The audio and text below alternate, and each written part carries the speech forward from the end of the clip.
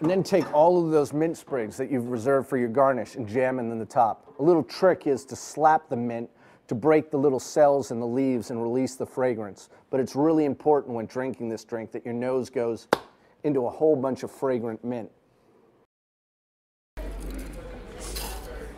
Okay, now so with the garnish, you're always working with the garnish to work with the flavors as well.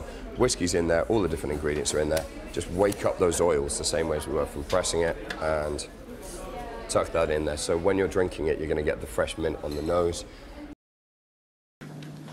When it is made, sip it slowly. August suns are shining. The breath of the south wind is upon you.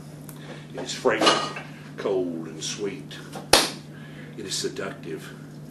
No maiden's kiss is tenderer or more refreshing.